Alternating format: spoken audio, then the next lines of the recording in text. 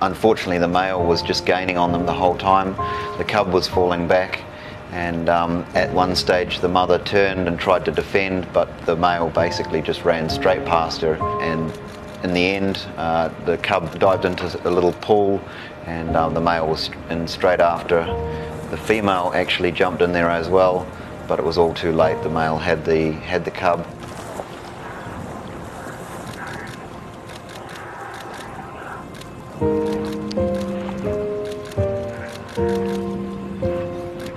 The loss of a cub is very traumatic for her, but the important thing is for her to save her own life, and she quickly changes from being a bit defensive of her cub and trying to protect it to realizing there's no longer any hope, and that the best thing for her to do is leave and get as far away as possible as soon as possible.